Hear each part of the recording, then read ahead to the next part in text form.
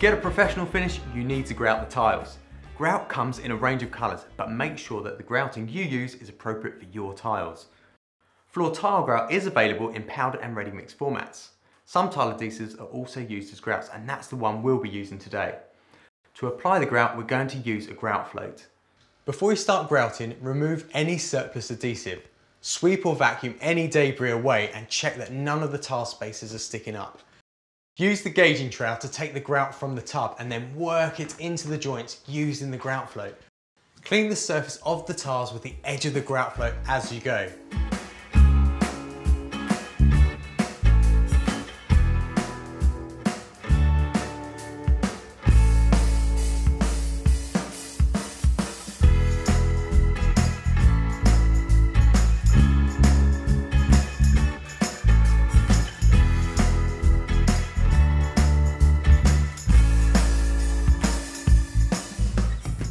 Allow a little time for the surface of the grout to begin to set and then smooth off the grout lines with a grout finishing tool.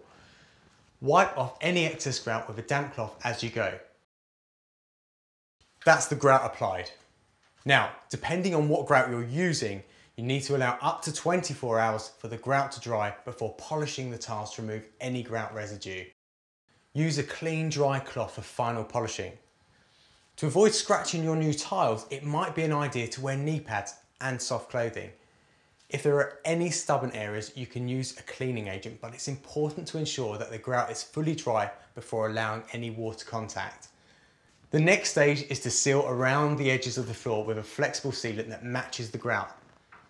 This will help accommodate any movement or expansion between the wall and the floor. Work from one end of the skirting to the other, applying a continuous bead of sealant. Keep a steady pressure and speed. You can shape the sealant using a special sealant shaper or a wet, soapy finger, but always remember to wear gloves.